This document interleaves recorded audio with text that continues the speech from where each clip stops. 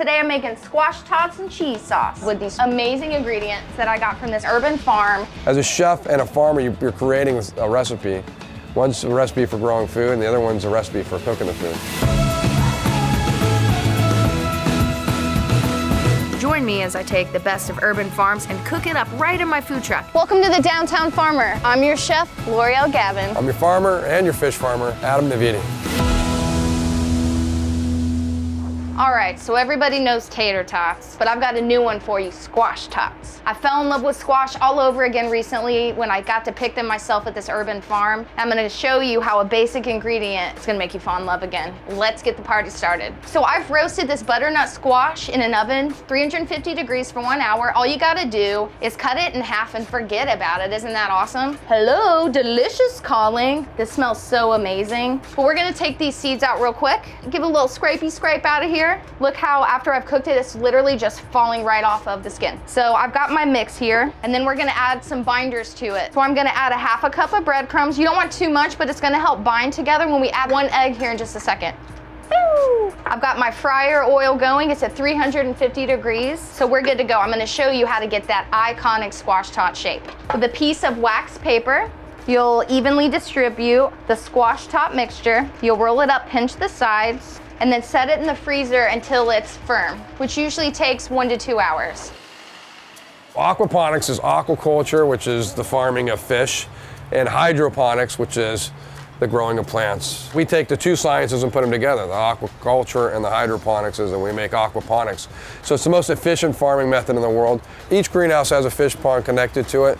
And so the water comes up, goes through a couple filters, and then it runs into the gravel beds. So it's about a little ecosystem. It's all about sustainability. It's about fish sustaining the plants and the plants sustaining the fish. Okay, so we're gonna make one of my favorite sauces in the entire world, a cheese sauce. Cheese. So you definitely need a nice cheese. Right here, I've got a yellow sharp cheddar, which is super delicious. So in order to make a cheese sauce, you gotta know how to make a roux first. A roux is a thickening agent that aids body in any sauce. 50% oil and 50% flour. So in this case, I'm going to use butter. Go ahead and get your saucepan warmed up. We're going on medium heat right here. Butter, butter, butter. I'm gonna add that right into my pan. Delicious. We're gonna add in our flour. I'm gonna sift it around just a little bit. You wanna have like medium heat when this happens. This is the part that's really important. You've gotta start smashing it down and getting all of those little lumps out of there, all right?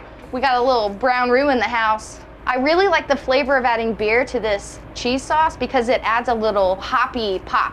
So next what we're gonna do is add our heavy whipping cream. I'm gonna whisk a little bit at a time, and we've actually taken it off the heat because you don't wanna curdle or burn your sauce. And then after this sauce gets really nice and thick, we're gonna add our sharp cheddar. So I'm going to grate a couple cups of it, add the cheese.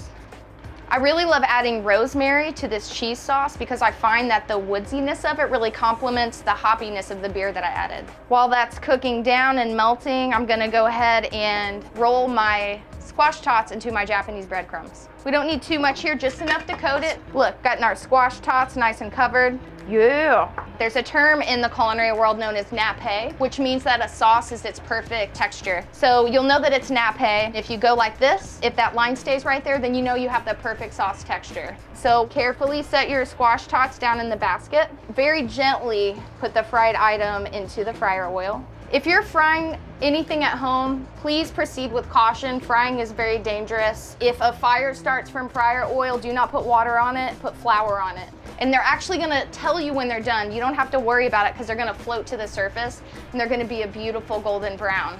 The cool thing about butternut squash too when you're growing it is that it's more resilient to like pests and bugs and stuff like that, where something like the zucchinis and things kind of get beat up a little bit more. So that's kind of one of the reasons why I like growing butternut squash.